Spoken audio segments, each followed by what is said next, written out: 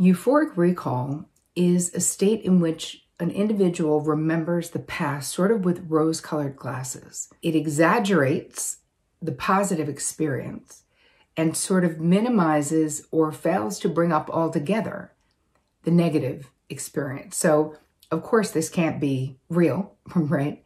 We can't only think of the good, but that's what euphoric recall really is. Now, a lot of times we will hear this referenced in addiction circles.